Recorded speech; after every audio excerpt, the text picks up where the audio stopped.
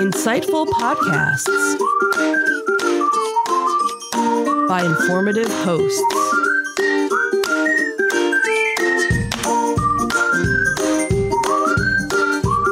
Insights into Things, a podcast network.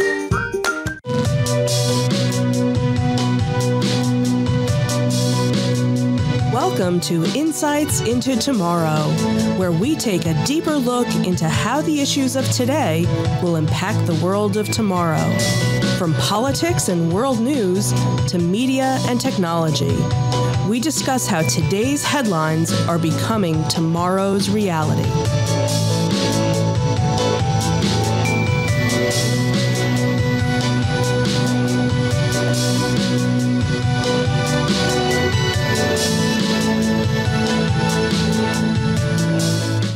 Welcome to Insights into Tomorrow.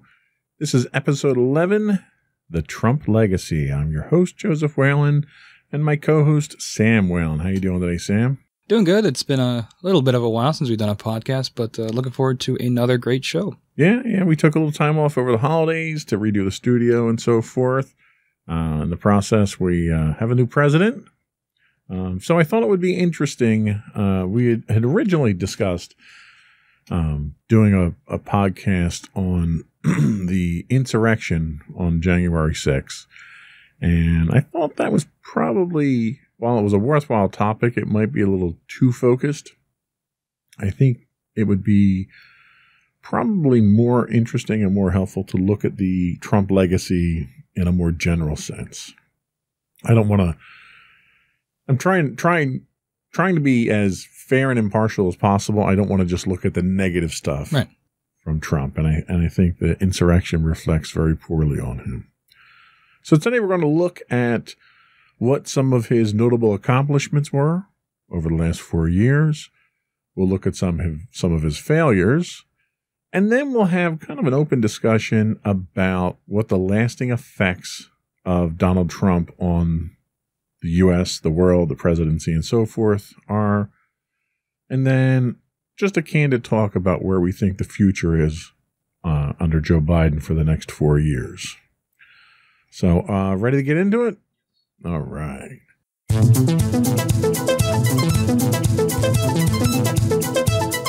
So, I wasn't even going to do the plugs because I think this is going to be a long podcast. We'll do the plugs at the end of the show. Notable accomplishments. I kind of broke these down into a couple of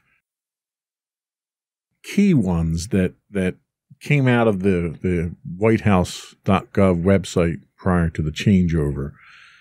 And the first one, and one that I think really is probably the biggest, is the reshaping of the federal judiciary. So everyone knows that Trump appointed 3 Supreme Court justices that are life terms, but he also appointed 220 judges to lower courts, which are all lifetime appointments as well. 25% of U.S. Circuit Court judges that are in place today were Trump nominees. And Trump's influence as a result of that will live on through the judiciary for the foreseeable future.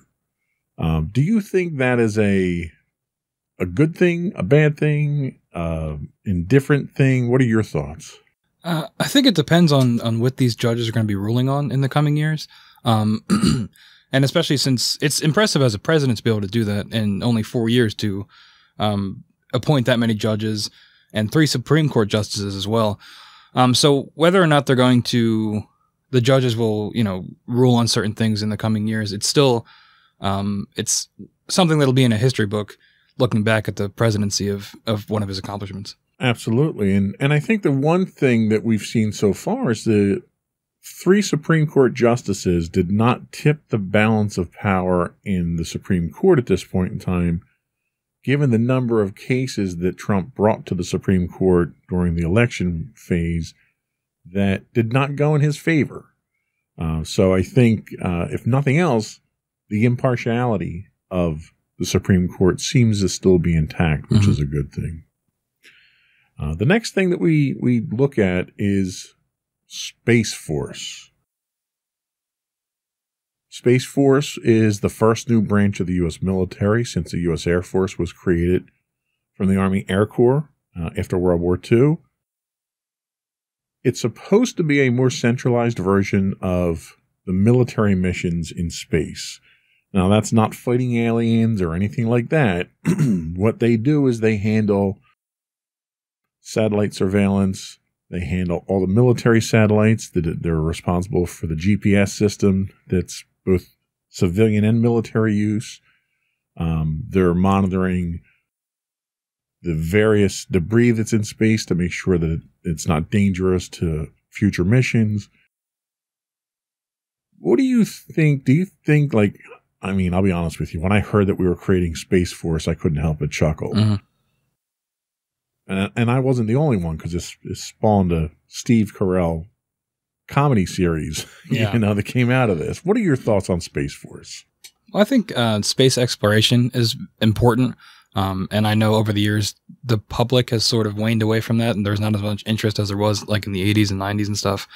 I do think if Space Force is going to actually do something, and it's not just a dumping ground for money like a lot of other of these types of programs, they spend a lot of money, especially when it comes to the military. There's a lot of money put into that.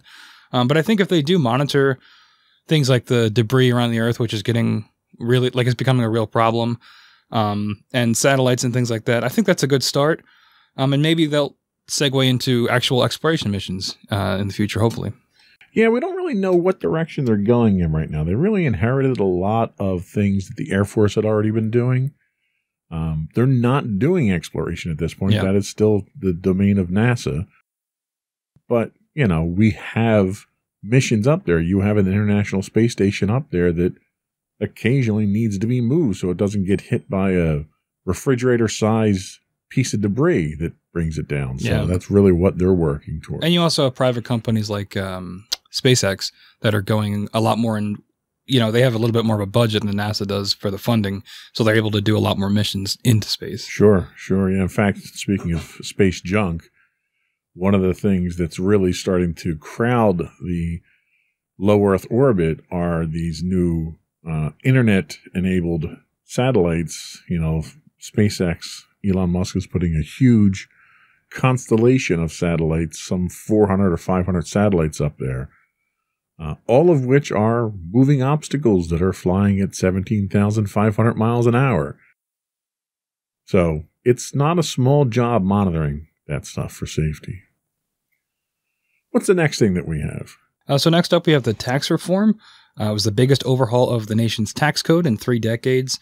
It slashed corporate tax rates from 35% to 21%. Some critics argue it was a windfall for massive corporations at the expense of the middle class.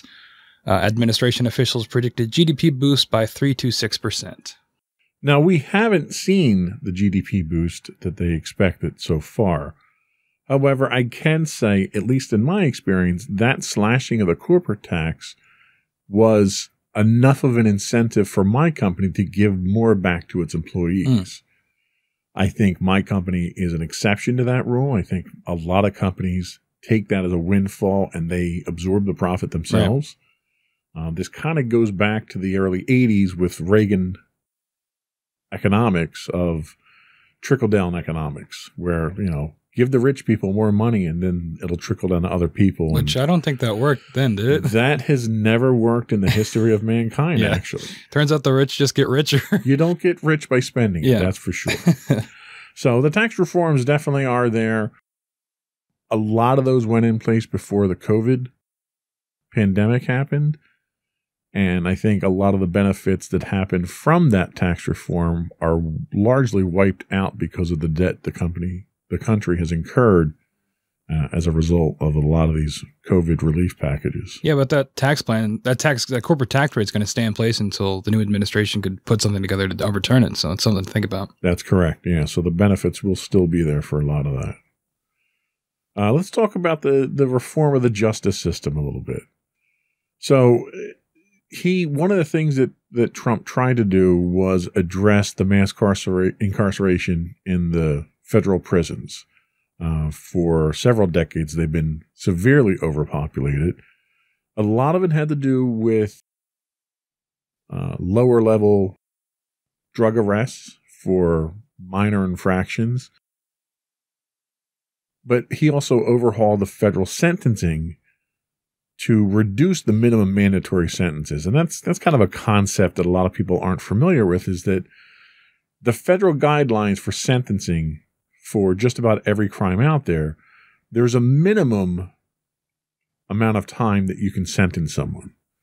And even if it's an insignificant issue, but you have to sentence someone, they have to get that minimum amount of time. And that was largely done to try to preserve fairness in the penal system itself, so that you couldn't have people buying judges off and stuff like that. So one of the things that Trump did do was he reduced those minimum sentences so that even though you may be going into jail for these offenses, you're getting out sooner. He also tried to shift focus from punishment to rehabilitation and more job training opportunities. One of the problems that convicted felons have when they get out of prison is they lack the skills to get jobs and employment. As a result, they become a burden on society. So the focus kind of shifted to try to prepare these individuals to get back into the workforce and become producing members of society again. And what's the last thing that we have to talk about for his accomplishments? Defeating the ISIS caliphate. Trump has falsely claimed ISIS is totally defeated. Though territory has been lost, there are still an estimated 18,000 fighters between Iraq and Syria. The U.S. was successful in killing ISIS leader, probably going to pronounce his name wrong, Abu Bakr al-Baghdadi. I apologize if That's I actually didn't say pretty that wrong. good. We'll go with that. Yeah. So, yeah, I mean, it's no different than when George Bush landed on the aircraft carrier with the big giant banner and said, "Mission accomplished." Right. Progress has been made. More progress has been claimed than has been made, I think. At this point in time, ISIS is lacking territory, but they're not lacking support. They're getting support through other countries like Syria and Iraq and Iran. So they're being funded by these countries, but they might not have the territory that they once had.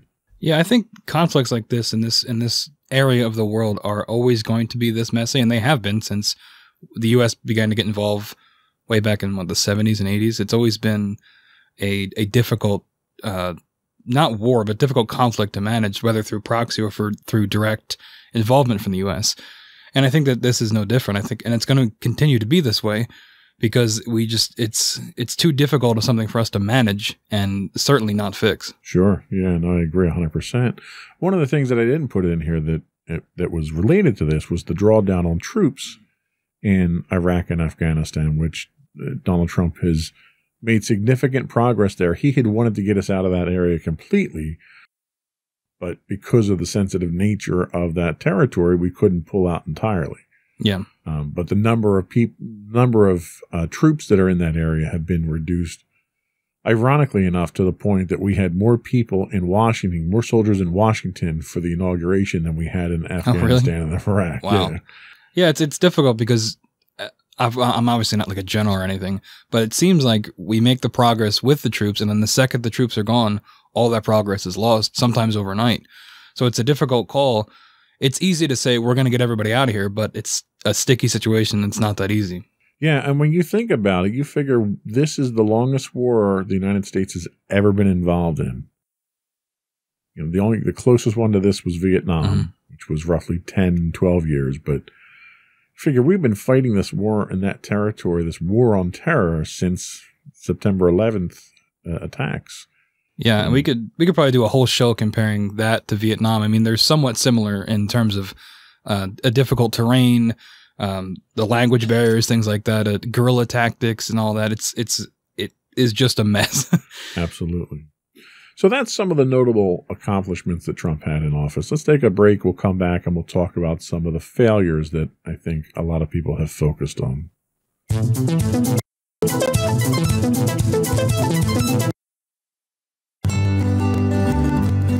Insights into Teens, a podcast series exploring the issues and challenges of today's youth.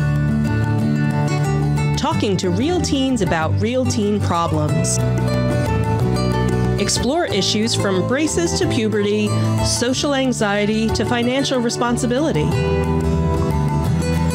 Each week, we talk about the topics concerning today's youth.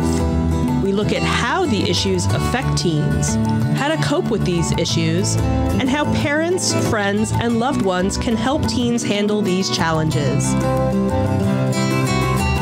Check out our video episodes on youtube.com/insightsintothings. Catch our audio versions on podcast.insightsintoteens.com or on the web at insightsintothings.com.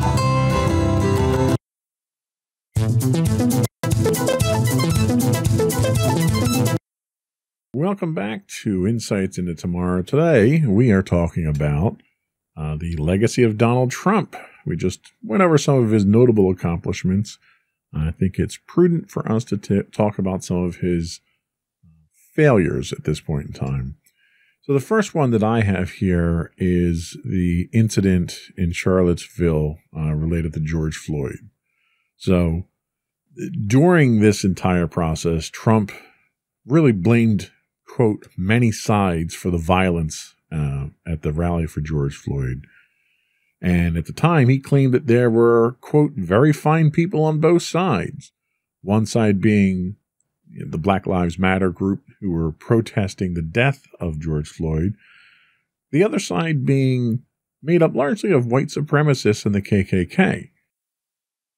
This statement itself really stirred up a bit of a hornet's nest here when he was describing these white supremacists as very fine people. And he took criticism from both Democrats and Republicans, including traditionally staunch supporters like Lindsey Graham. What are your thoughts on this particular failure of Trump's? I think it seems like such a simple thing, right? You see white supremacists and KKK leaders on one side. You just have to condemn them. And he couldn't do it. And he was directly asked, I remember multiple times by reporters, to just condemn them. And he wouldn't do it. And it makes you wonder why that is and what is going through his mind and his administration's mind, why he simply would not come out and condemn them. And you saw that again recently with the insurrection at the Capitol, where he said, go home, we love you. Very kind words to people that were attempting to storm and succeeded in storming the Capitol building.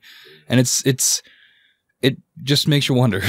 Yeah, well, and the thing is that when this happened, there was a lot of research that came out about Trump's history and the Trump family history, and information came out at this time that his father was a member of the KKK. He was arrested in the early part of the 20th century at a KKK rally for crimes that were committed at the time. So it was very disturbing to see this side of a president come out where he was openly endorsing white supremacists. And that was a pattern of repeated alarmist type behavior that we've saw the last at least 2 years of his presidency where we've had these issues. What was the next thing that we're pointing out here? So we're taking a look at America's global image under the Trump presidency. America's global image has declined significantly under Trump. I think that anybody that reviews the last 4 years can probably put that together. Trump repeatedly insulted key U.S. allies while cozying up to dictators. Trump pulled the U.S. out of key international agreements like the Paris Climate Accords. Surveys show the majority of citizens from 32 different countries have an overall lack of confidence in Trump to do the right thing on world affairs. And finally, Trump's handling of the coronavirus pandemic has left the U.S. embarrassed on the world stage and created a void in global leadership that China is rushing to fill in currently. Yeah, I mean, he left us really in a bit of a predicament. Yeah. So much so that immediately after the election, before the results were certified, you had allied nations that were reaching out to Joe Biden to congratulate him on the win before it was even official. Mm-hmm. I'm not sure what the long-term implications of that are, because I think a lot of the damage that he did, at least as far as our allies go, are things that can be built back fairly quickly with him out of office. Mm-hmm.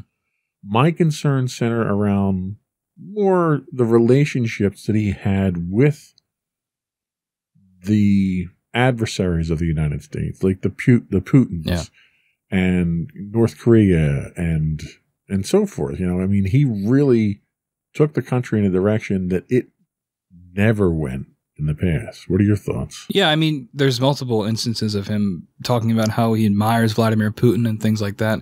And it's not a great look, right? I mean, on paper, America's supposed to be like this bastion of freedom, which obviously in practice is not necessarily the case. But when you're on the world stage cozying up with known dictators, borderline admitted dictators who have, of course, never been proven, but have, you know, eliminated political rivals through, you know, various means or subjugating their own people.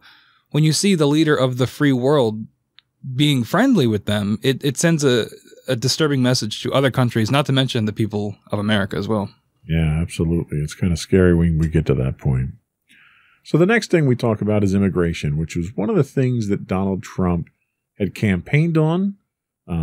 His promise to build the wall, to stop illegal immigration coming in, to deport the people that were in the country already that shouldn't have been here, in his opinion. You know, Trump has been accused of human rights abuses and violating international law by the UN for his treatment of undocumented immigrants.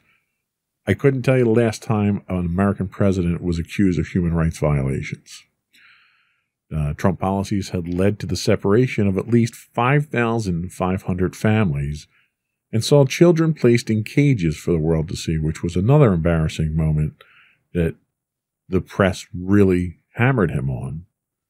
445 of those children still are left separated from their parents. So it's a continuing problem where they can't find these parents for the children. The president of the American Academy for Pediatrics labeled Trump's policies nothing less than government-sanctioned child abuse. Yikes. What are your thoughts on his immigration policy? I mean, we've got a lot of the wall done, right? So is that a good thing or a bad thing? I don't think the wall was a great idea. I mean, it for people that think that we should take a strong stance on immigration, I think it's a very good physical thing to see. But I think in practice, I don't know that the wall really works. And not to mention, speaking back to the ICE situation, we actually talked about doing a whole episode on ICE, but doing the research, we found it would be better to just lump it in with this. But the fact that 545 children don't have their parents or any real person to take care of them still, and for this long is horrifying. And the fact that it's still happening. Yeah. Yeah. And you know, Trump tried to defend his actions by claiming that a lot of these children were not brought over by their parents. They were being brought over by criminals and mules and, you know, people that were trying to get into the country illegally and using the children as a means to get into the country. And there just wasn't any facts to back that claim up. As with a lot of the things that we deal with Trump, there's a lot of misinformation. There's a lot of what the Trump administration has labeled alternative facts. And I think you have a difficulty in sifting through. There's so much misinformation thrown out about these things that it takes an effort to sift through that you shouldn't have to make such an effort to do. Yeah, I think that, I mean, we'll probably touch on it more later in our concluding thoughts, but I think that's part of the plan, is to put as much false things out there that you question what is real and what is true. And then from there, you can make your reality whatever you want. Right. So what was the next thing that we're going to ding him on here? So the handling of Iran, Syria, and Afghanistan, we touched a little bit on this with the troop withdrawals. Trump's decision to withdraw from the U.S. from the 2015 Iran nuclear deal induced chaos throughout the Middle East. It remains one of Trump's most unpopular decisions in the global arena. Trump has failed to thwart Iran's aggressive behavior through his maximum pressure campaign. He exacerbated the situation by ordering the killing of Iran's top general, another name I'm going to probably mispronounce, Qasem Soleimani, which was huge when it happened. I remember we talked about it on one of the previous shows. Yeah. About how insane that was. And it's almost like we forgot it happened, but here it is again, looking back at everything. Iran has since abandoned the nuclear deal and is actively working towards nuclear weapons. Again, Trump pulled U.S. troops out of Syria, abandoning U.S. allied Kurdish forces. I remember that was extremely controversial too, especially I saw a lot of veterans on Twitter like talking about that when that happened, about how that was wrong to do because you left these people hanging to dry. The withdrawal induced a humanitarian crisis in the region and the security vacuum that Russia, Iran, and accused war criminal Syrian President Bashar al-Assad benefited from. Trump started a massive pullout of U.S. troops from Afghanistan, essentially surrendering the country once again to the Taliban. And finally, Trump dismissed published reports that Russia paid bounties to Taliban-like militants to kill U.S. troops. So we're getting a little bit of the cozying up with dictators again in this section as well. And overall, it's not a great look. Yeah, no. And if you look, at the big picture of weakening our position in the Middle East by all these troop pullouts, by pulling out of the Iran nuclear deal, which is just going to incite additional chaos. It's going to rile the Israelis who won't stand for Iraq having nuclear weapons, so they're going to act unilaterally on their own if we do not maintain a coalition in the area.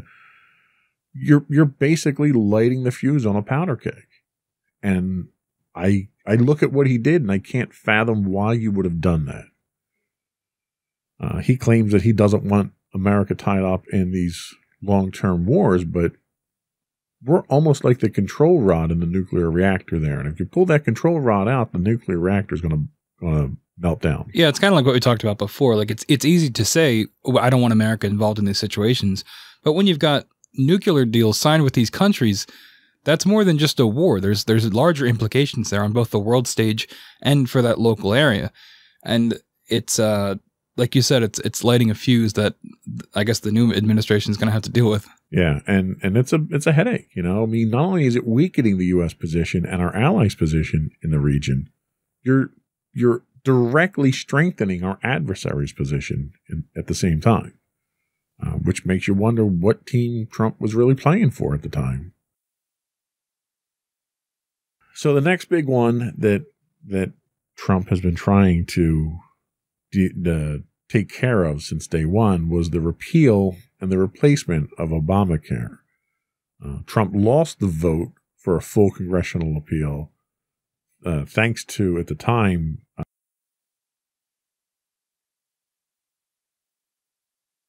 Ruth Bader Ginsburg? No, Senator McCain. Oh. That was like one of the great acts of defiance that Senator McCain had against Donald Trump, was to turn that vote down. He's managed to dismantle parts of it, including the rollbacks on tax penalties for those that are not enrolled in health care. But in the meantime, he's failed to offer anything close to a replacement. He's been questioned several times on this, and his statement has been, it's ready. We're going to roll it out in a couple of weeks. A couple of weeks never got here. He never rolled out a replacement for it. The Supreme Court, as a result of that, did not allow it to be repealed because there wasn't a replacement for it. But he's weakened it significantly. And this is another problem that he's generated that the current administration, the new administration, is going to have to deal with. Yeah, I'm not sure if the Biden team has said what their plans are to deal with this, but you'd imagine they're probably just going to reinforce it and kind of build back up where it was. You have to. You have to at least put in the stuff that was pulled out at this point, because it's kind of silly to not have these in. And it's unfortunate for people because this was one of his big things when he was running for president, was that he was going to get rid of Obamacare and put something new into place. It's unfortunate that all these people that voted for him or promised that, and unfortunately simply never got it. Well, and the ultimate irony is that he didn't want to get rid of Obamacare. He wanted to get rid of Obama's legacy. Mm. And Obamacare, being a large part of that legacy, was one of the things that he targeted. Right. What's the next thing we have? So we have the twice impeachment. This has been obviously in the news recently. Trump is the first U.S. president to be impeached twice while in office. Trump's first impeachment was for abuse of power when he attempted to solicit outside foreign interference in a U.S. election. I believe that was Ukraine, correct? Correct. Trump withheld $400 million in congressionally approved military aid from the Ukraine to pressure them into investigating Joe Biden's son for corruption. His second impeachment revolved around his attempt to incite an insurrection of his supporters when they stormed and breached the U.S. Capitol in an attempt to stop the certification of the 2020 election. Yeah, we're not talking about flimsy things here. No. We're literally talking about two treasonous acts that the President of the United States, who's sworn to uphold the Constitution, has been accused of. Now, the first impeachment that we had, he was not found guilty. He was not convicted of the impeachment. But that was largely because the Senate was controlled, majority of the Senate was controlled by the Republicans at the time, who, for whatever reason, whether it was fear of repercussions or what, would not go against Donald Trump despite the overwhelming evidence. You know, the large accusation in that first impeachment was that he solicited outside interference in American elections.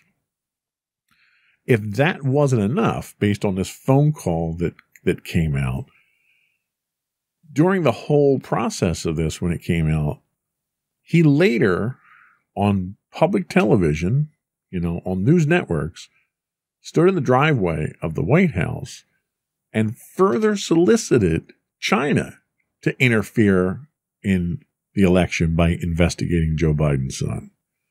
So you could throw out that first allegation where he was trying to hold money over the Ukraine's head.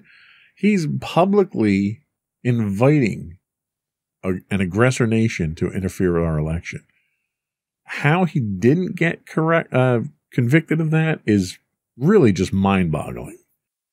Yeah, it's stuff like that we'll touch on most likely later, but it sets a dangerous precedent for future presidents of what it means to be president and what you can do and what you can get away with. And this is another example of that. Yeah, and he, is unique in that he's the first to be impeached twice. Mm-hmm. Not sure that's something I'd want to put on my resume. It's something I've been thinking about a lot, especially with going back and looking at this legacy that will certainly come up. But like my generation and generations around my generation we're living through history for better or worse. And these are things that if I ever have kids and they go to school, the teachers are going to say, go home and ask your parents about when the Capitol was stormed and when the president was impeached twice, like things like that. And I don't know if I want to talk about that, like it's interesting to think of these events. You just see it on Twitter, you see it on the news and things like that, but it's documented history that is going to be in a book someday. Yeah.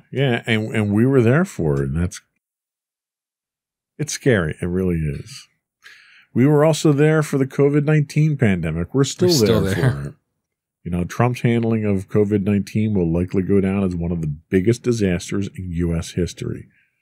By the time he left office, over 400,000 Americans have died. Trump admittedly downplayed the virus in an interview.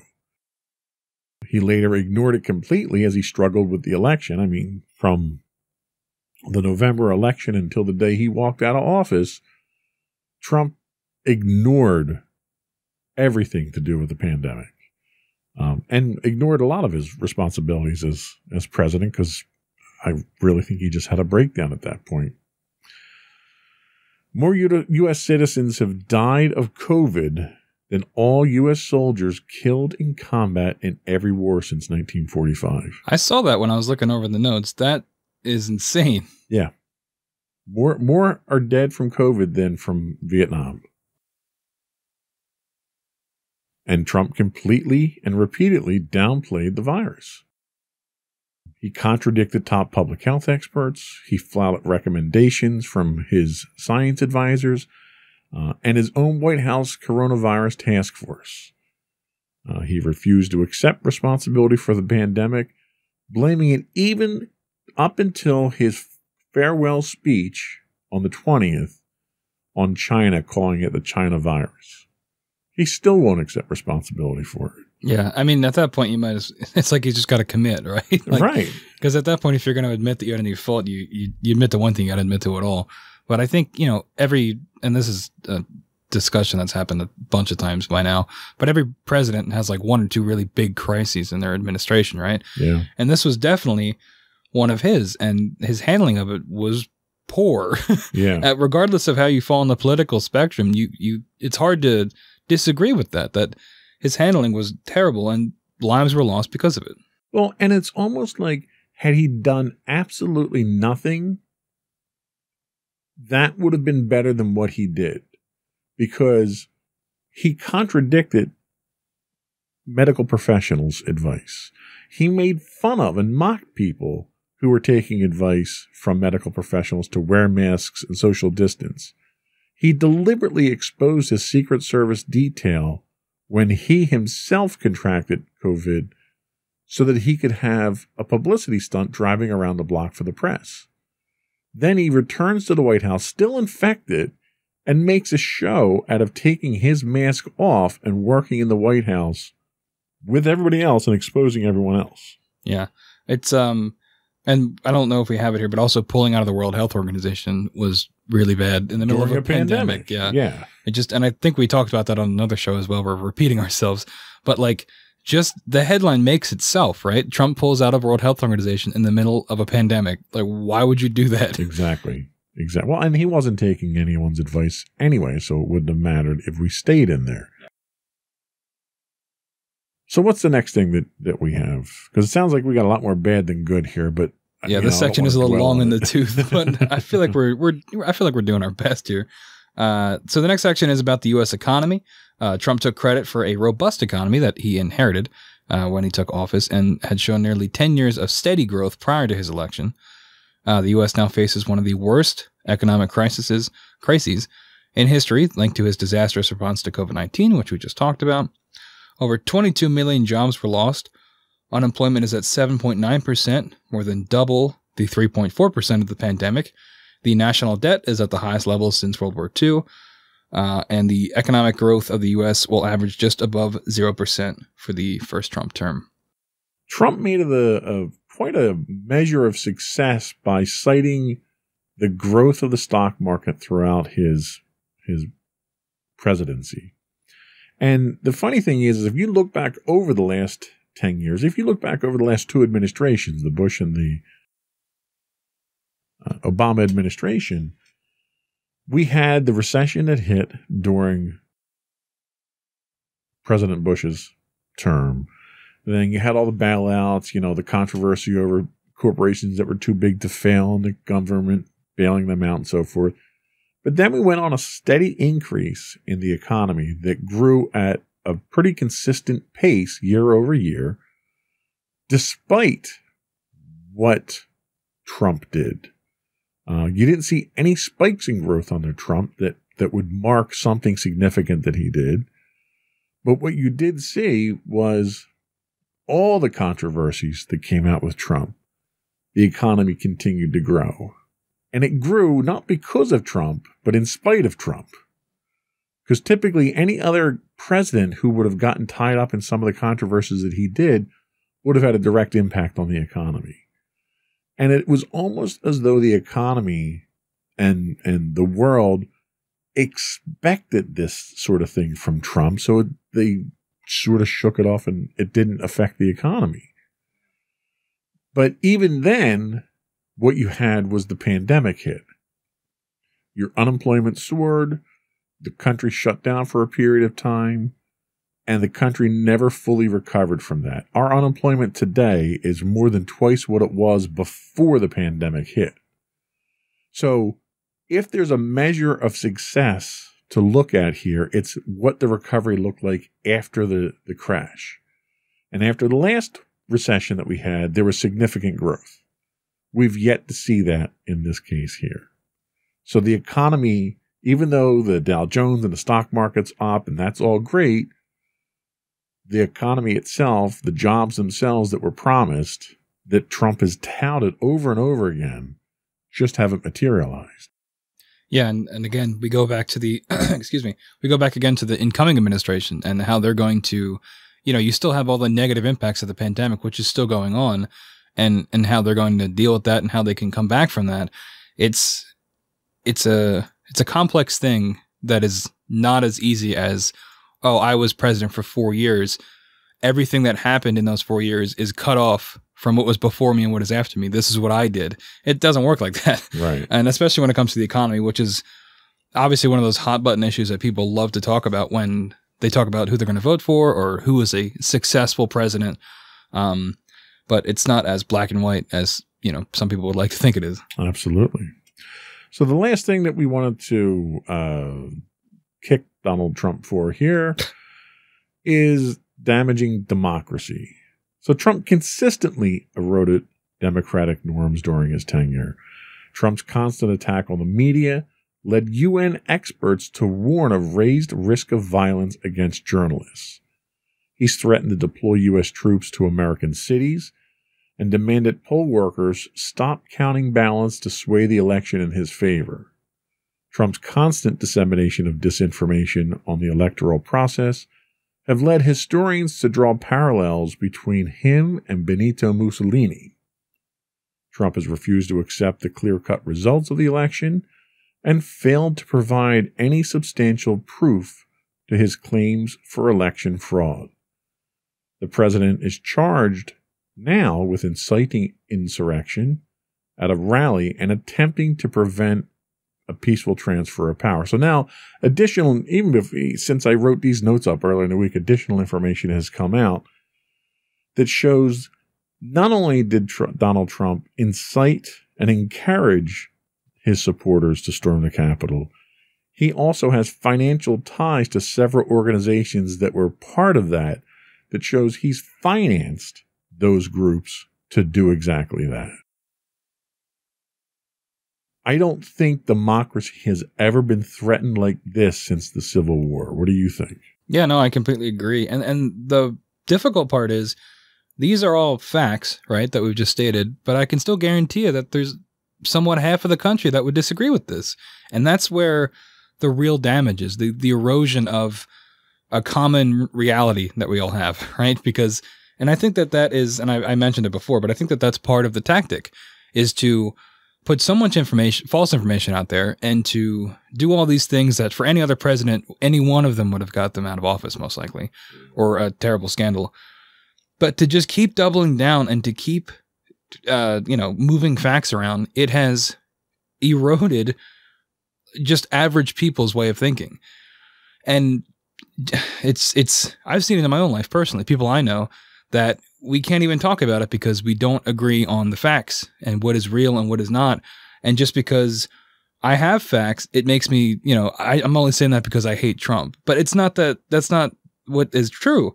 And I think that is a thing that we're going to see in the coming years, is this difficulty of telling what is fact and fiction. Even if Trump is no longer in office, I think that stain is going to remain with the country for a while. Yeah, you could have your own opinion. You're entitled to your own opinion, right, but you're not entitled to your own facts. The facts are the facts. And regardless of how much effort is put forth to disseminate misinformation, to skew those facts, the facts are still there. It's unfortunate that we have to go through the effort, almost like an archaeological dig, to get through all of the lies so we can get down to the facts themselves. And even then, the diehard supporters of someone like Trump still just simply refuse to accept the facts. Whether or not you choose to accept the truth doesn't make it any less true. And there are people out there that are having a very difficult time accepting that. One of the networks we stream on here, we stream on a network called Vaughn Live, and there's a lot of Trump supporters that watch that particular service. And there's been a couple of instances where people, during our replays there, have directly questioned, what are we talking about? Trump won the election in a landslide.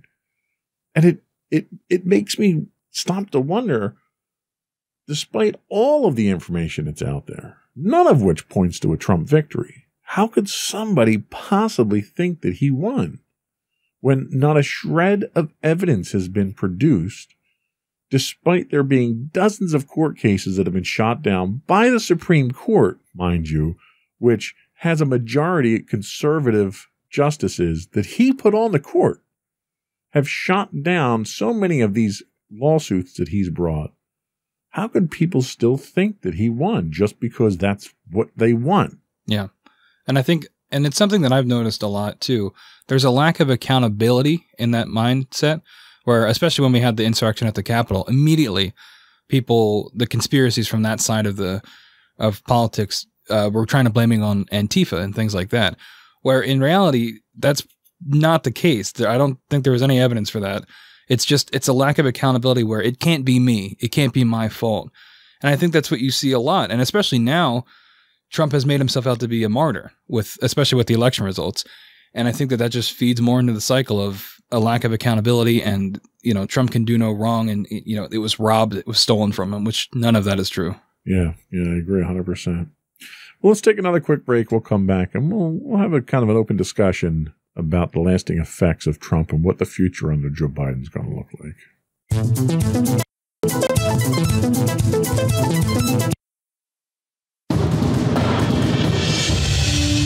For over 7 years, the Second Sith Empire has been the premier community guild in the online game Star Wars: The Old Republic. With hundreds of friendly and helpful active members, a weekly schedule of nightly events, annual guild meet and greets, and an active community both on the web and on Discord. The Second Sith Empire is more than your typical gaming group. We're family. Join us on the Starforge server for nightly events such as operations, flashpoints, world boss hunts, Star Wars trivia, guild lottery, and much more.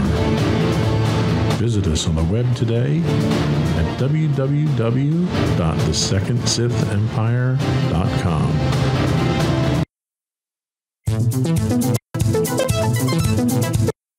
Welcome back. We are talking about the legacy of Donald Trump. And now we're going to talk about what the lasting effects of Donald Trump are on the world in general. And I'm going to throw a couple of these categories at you, and I want to get your thoughts. So the first thing that I have here I'd like to hear about is, what is the future of the judiciary and the Supreme Court thanks to Donald Trump? Well, like we've talked about, he had the 3 Supreme Court judges and what was it, 150? 250 other judges appointed. So that's definitely a lasting impact. I think it's really going to come down to, which is what I said during that segment, was how these judges are going to come down on a lot of decisions. I mean, we saw they don't always just toe the party line like you'd expect with certain things that Trump was trying to get them to do. We just talked about it. I forget what it was, where they well, for the election. Yeah. So something like that, if the fear is that they would just follow his orders, that was proven to be false. So I think that shows a somewhat of a hopeful thing where they are impartial, which is what you want from your judges. So hopefully we'll see that continued impartiality. The one thing that does concern me, though, is you have a man who appointed several hundred judges to lifetime appointments that will affect the judiciary moving forward. And this is the same man who was such a terrible judge of character appointing cabinet members that he had a revolving door on his cabinet and couldn't keep cabinet members. And he had positions where he had 3 and 4 replacements over the course of 4 years, which makes me wonder, how competent and qualified is he to choose a justice that's there for life? Is that something that concerns you at all? Yeah, I mean, that's a fair point, and hopefully, he has not been great at picking people, but based off their character. But hopefully, out of those 250, we'll get a third that are good at their jobs, best, for the hope. But if not, then hopefully the system will do its job, and they'll resign, or we'll find replacements. Hopefully, that's being very optimistic. Okay. Well, we're always so doom and gloom, I try to think positively. How about foreign affairs and our allies? What do you think the lasting effects are going to be on that? Well, I think initially it's probably going to be negative, but luckily we have the benefit of Joe Biden already having a working relationship with a lot of these people, most likely, because of his time as vice president. So I think that is going to help rebuild a lot of the ties that Trump might have severed or damaged or tried to sever. And I think, having Joe Biden as the president might, the rest of the world will see America sort of back on track, hopefully, as having a functional government, a more, not traditional, but a more professional government. And I think that'll hopefully be a good thing for, our allies. And I agree with you 100% on those points. About the economy and taxes, what do you think we can see long term for that? Well, we talked about that corporate tax slash. Hopefully that is at least adjusted. I think that's way too much of a slash for corporations. I know you had mentioned that your company, things like that, get benefits, but I think big picture, I do think it negatively impacts the most amount of people. For the economy, I think it's probably going to get worse before it gets better until we get coronavirus under control, which hopefully with the new administration we will, now that they're encouraging science and vaccinations are rolling out and things like that. Hopefully, once the virus is stabilized, the economy will also in turn be. I think you're on the mark there. It's really everything still centers around Corona. Yeah. What about immigration? Can we expect long-term effects of his immigration policies? I think that also kind of ties in with foreign allies and the world's perception of America. Hopefully, Biden will be able to be a little bit more welcoming and to immigration. Now, I know some people are very against any kind of immigration, but I think that taking the stance that Donald Trump did of almost xenophobia, or not almost, xenophobia, is not the way to go about it. And I think even if Biden's going to come down strictly on it, I'm not sure he's going to be as vocal about it. Sure, yeah. And what about, I specifically mentioned COVID here, but pandemics in general. Do you think the next pandemic, hopefully that won't be for at least another 100 years, do you think the country's going to respond differently than it did during Donald Trump's reign? I'd say most likely, especially because, looking 100 years back with the Spanish flu, people have such a, it's when you look in a history book and you see all the pictures in black and white, it's not as tangible. But with this, in our modern age, where you have, social media and things that will most likely be able to be looked back on, I think it'll be a lot more real for people. And hopefully if it's less than 100 years, people like my age or younger will be alive still and will say that, this is not a joke. And hopefully whatever administration is in power at that time will have learned from past mistakes and, be able to have some sort of pandemic like task force, is designed for these things, especially as the world gets more and more globalized every day. Yeah, here's the hope. And finally, what do you think the long-term impact on the presidency itself is going to be? I mean, we just had a president who challenged every norm and every check that's been put in place on the power of the presidency. Do you think there's going to be a lasting effect on the presidency? Absolutely. And I think that Trump testing all of those limits is going to set like I said before, a dangerous precedent going forward. And I think that even the Biden administration will probably take some liberties with that as well, with what a president can do with things like executive orders or pardons and things like that. Hopefully that extended power will get reeled back, checks and balances and all over time. But I think in the immediate future, it's still going to be a little up in the air on how the presidency is viewed. Okay. So the future. All right. Let's turn our attention to the future under Joe Biden. He's got 4 years. I don't think he's going to do a second term. So he's got 4 years to accomplish what he wants. And the first thing really is to unify a nation that is more divided now than any other time in our history, save for the Civil War. Do you think Joe Biden has what it takes to unify the country, given the staunch support of 70 million people who voted for Donald Trump? Honestly, I don't know. Because it's just, in his speech during the inauguration, he talked about it not being about parties, which I feel like every president says, but that doesn't work. It's not how that works. And in my experience, I don't think that that's possible. I just think that, and I don't know what it is, but I think people are much too focused on their political parties, and that divides us so much. And I'm not really sure how you can fix that. I think the best way to go about fixing it would be in the government, seeing, handshakes from both parties, agreeing on things. But if that's not going to change, then I don't see how that's going to change for the public either. I agree. Handling of COVID. So there's been a number of things in the first couple of days of the Biden administration that he signed by executive order to address COVID. Do you feel more confident in Biden's ability to handle COVID than Trump's? Do you think we're going to get ahead of this? Where do you think we're going with this, and are we going in the right direction?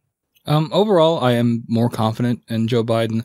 My only fear is that so much damage has already been done by the Trump administration, and how Biden is going to be able to, like, if he wants to be effective, if he'd be able to be as effective as he can, given the things that Trump has done.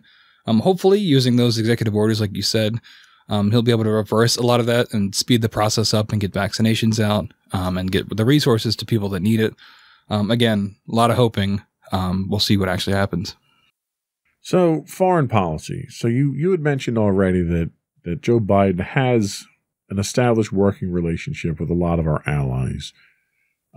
Over the 4 years that he was in office, Trump did a lot of damage to those through insults, through, pulling out of treaties and military movements and various things. Do you think Joe Biden has it within him to rebuild those alliances in the short time that he's probably going to be in office? I think, yes, I do. And I think part of that comes from, and it's one of the criticisms people might have of Joe Biden of being a career politician.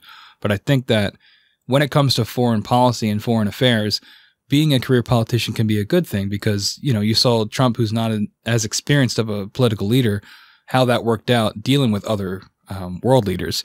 So I think having someone that was already vice president and has met all these people, but has also been in the quote unquote business for his entire life, I think that you pick up some skills along the way that make you a better diplomat, and hopefully that those skills are put to use. Very good point. So some of those executive orders that Joe Biden has signed into law at this point dealt with undoing some of the things that Donald Trump did. Do you think that Biden should be focused on erasing the Trump legacy, or do you think his efforts would be better focused elsewhere?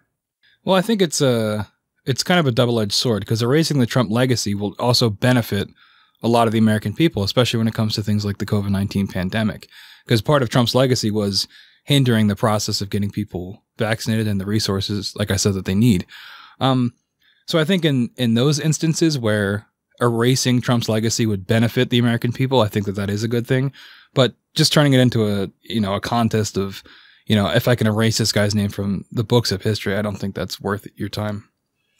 So the last one that I wanted to talk about here is the chance of success. You mentioned that Joe Biden is a career politician. He's been in the White House, administration before as vice president. He's spent, an eternity in the Senate and the legislative branch. So he comes to us with a wealth of experience. But he's also the oldest president to take office at this point in time at 78 years old. Do you think his age is going to contribute to his ability to be successful? And do you think he'll have the support that he needs? Because right now, there's a small majority, but there is a majority of Democrats in the Senate, and there's a majority of Democrats in the House. So the Democrats really hold the power right now, at least for the next 2 years. Will that help his success? Do you think he can be successful in his platform and what he wants to do for the next 4 years? I've said it before, but I certainly hope so. I do think his age is definitely going to be one of the main points of contention for people that criticize him. I hope that in terms of his mental facilities, he seems like he's all there in his speeches and things like that. He speaks very eloquently, except for a few stutters occasionally, which, people will harp on. But I think in terms of leading, I think he'll do what he needs to do. And I think the people behind him will also be extremely helpful. And, the presidency is obviously a huge burden for someone to undertake. We've seen the before and after photos of, when people come into office versus when they leave. I think despite his age, I think he'll be able to, fulfill his duties to the best of his ability. And I would tend to agree with you, largely because I think he's smart enough to turn his cabinet into an asset rather than a distraction. Mm-hmm. Much of the Trump presidency centered around controversy of cabinet members, cabinet turnover. He didn't trust his cabinet members. He didn't trust the people around him. He was more inclined to make unilateral decisions on his own rather than to trust the experts around him. And I think Joe Biden is smart enough, experienced enough, and wise enough to not fall into those same pitfalls. So I think the team that Joe Biden puts around him is really going to be what contributes to his success more than anything. So we'll take a quick break. We'll come back. We'll get any final thoughts that you have and finish up with the podcast business.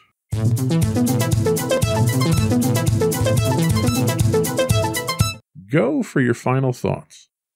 So I think looking back at the Trump legacy, one of the biggest appeals he had when he went into office was people didn't want another career politician. They wanted something different. And they got that. And it overall, I don't think was a good thing. We've broken it down into various different topics, but I think overall it had a negative impact on the country, right? And you ask yourself, I forget what president did this, but are you better off 4 years? Hang on, I'm messing this up. Are you better off now than you were 4 years ago? And I think most people would say no, whether it's for economic reasons or the impact the coronavirus had on them. And obviously you can't blame all these things just on Trump. However, he was the president and he's supposed to be the leader. And I think it's hard to disagree that he failed as a leader. And hopefully, there's obviously detriments to having a career politician in power, but I think now that is what the country most likely needs. Yeah, I think this was a case of we got what we asked for, and what we asked for was not what we needed. It was a learning experience, I think. The country will continue to feel the effects of for years to come, but I think it's a learning experience that we won't make that same mistake again.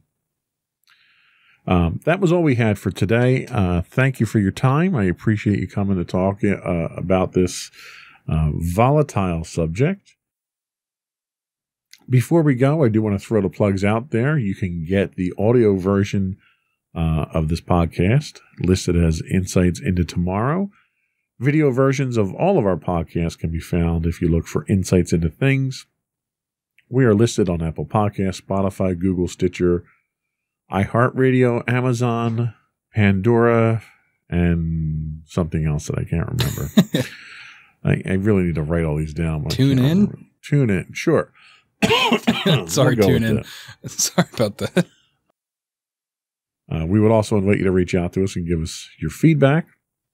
You can email us at comments@insightsintothings.com. We are on Twitter at insights_things. We are on Facebook at facebook.com/insightsintothingspodcast. On Instagram, you can find us at Insights Into Things, where you can get links to all that and everything else on our website at www.insightsintothings.com. Anything else? That is it. All right. Another one in the books. Bye.